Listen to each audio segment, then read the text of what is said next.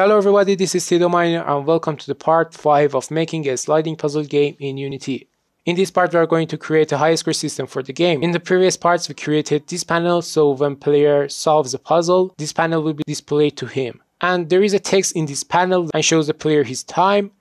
I added another text that says your time, you can just add it right now. And I also added two other texts that says best time. The first one says best time and the other one is for the time. And these two texts are inside an empty game object. So if I disable this game object, both texts will be hidden. And I also added one more text that says new record. When player breaks his own record, this text will be displayed to him instead of the best time. There is no score in this game, so we have to save the best time instead of the highest score.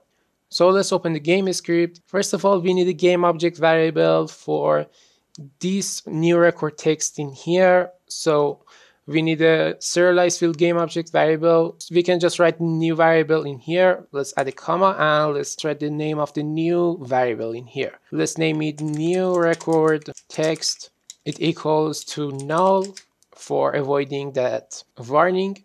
Also, we need a text variable too for this best time text in here, because when player's score is not less than the best time, we have to show him the best time. In here we have a serialized field text variable, so we are not going to write it again. Add a comma and write the new variable's name. Let's name it best time text and let's say equal to null. Okay, now we have required variables in here. Now when player solves the puzzle in here, after showing him his score, first of all we need to load the highest score from the player perfs. Yes, we're going to use player perfs for saving and loading the best time. So when player closes the game and he returns to the game, the highest score won't reset. For loading a value from player perfs, let's write int best time equals to, we have to use player perfs dot get int. In here we have to write the key's name. Let's write best time. We are going to save the best time inside this key. And yes, this one returns a single integer and that integer contains minutes and seconds. We need to separate them later. And now we have the best time. Also, we need to calculate the player's time in seconds. We have to add minutes to the seconds. Let's write integer player time equals to a.minutes multiplied by 60 plus a.seconds, and that's it. Now we have to compare the best time and the player's time. Let's write if player's time is less than best time. If player's time is less than best time, it means player broke his own record. So we're going to show him the new record text. Let's write new record text dot set active true, and also we have to save his score inside the best time key in player perfs. So let's write player perfs dot set int. We use set int for saving the value. Set int, we have to write the key name best time, and now in here we have to write the value best time and the value is player time. And that's it. When player breaks his own record, we are going to show him the new record text, and also we are going to save his score, save his time inside this best time key. But if player time is not less than the best time, we have to show him the best time. We're not going to show him new record text, we have to show him the best time. And for that, for showing the best time, we need to separate this best time into seconds and minutes. So let's write int minutes equals to let's say a best time divided by 60, and for seconds we have to say int seconds best time minus minutes.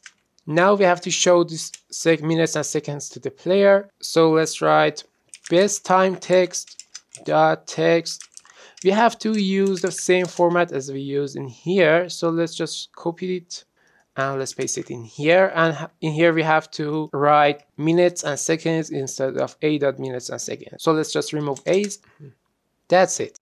Also, we need to enable this best time game object in here to show the player his best time, but we are not going to create a game object variable for it. We are going to disable it using best time text. So let's write best time text dot transform dot parent That base time game object is parent of this base time text, so we can access it. And in here we have to get the game object from the parent. Let's say .set active true. And that's it. Let's save it. And there's one more thing that we need to do. When player is playing the game for the first time, it means there is no value inside this key. And this key doesn't even exist. So we have to write in a statement in here, if playerprefs.hasKey, hasKey returns true if a key exists and there's a value in it, and it is going to return false if there is no key with this name. If hasKey best time, if there is a key inside playerprefs named best time, so let's just load the value from it and let's put it inside this best time variable. But if there is no value inside best time, we are going to say int. Okay, we need to move this base variable out of the statement. Int best time. Now we have to set the value in here. Best time equals playerprefs.getInt. If there is a value inside best time, so let's just load it and let's put it inside this best time variable. But if there is no value in that, let's write best time equals to multiple 9. And we're doing that because it's not possible for player to solve the puzzle in this time, because it is more than hours. So when we compare player's time with this, player's time going to be less than this number for sure. So for when player solves the puzzle for the first time, he's going to see the new record text. And after that, after the first play, when there is a value inside the best time, the game is just going to load the best time inside this best time. Now let's go back to the Unity editor. In here, select the main camera. We need to assign the new record text and the best time text. This is best time. Let's drag it in here. Let's enable the panel and let's see. Okay, this text game object is a new record text. So let's just assign this to the new record text variable in here. Now let's disable this text and this panel. Also make sure that shuffle is commented in here so the puzzle won't get shuffled. And let's play the games and see what happens. Okay, when player solves the puzzle for the first time, it is going to show the player a new record. And when player solves the puzzle for the second time, like this, and if his time is not less than his own record, it's just going to show the best time in here. For checking the Highscore system properly, I'm going to solve the puzzle myself. So first of all, let's clear the player prefs, because the best score saved in player prefs is 1 second, and I can't solve this puzzle in 1 second. So we have to clear the value inside the player prefs keys. So let's click on edit, and in the edit in here there is a option named clear all player prefs. Select it, and this clears the values inside player prefs keys. Now let's uncomment this shuffle calling in here, and let's save the script, and I'm going to solve the puzzle.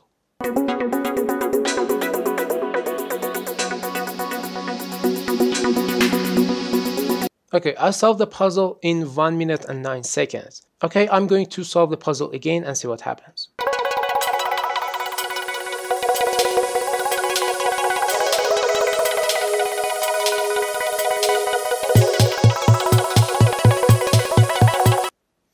Okay, this time I'll solve the puzzle in around 2 minutes. Okay, it looks there's a problem in here.